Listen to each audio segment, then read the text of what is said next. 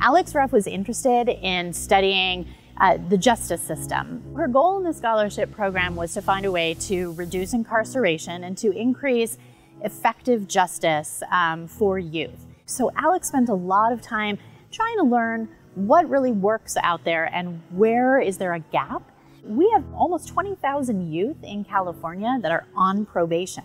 And Alex saw that opportunity that if she could make a difference by promoting and supporting a policy that was effective with those youth, that could have a greater impact more broadly among youth in juvenile justice. Alex was successful in the scholarship program. She learned a great deal about being an advocate. I think she learned a great deal about what people are going to experience if they're part of our justice system. That's going to serve her well because she's already starting a career in public defense.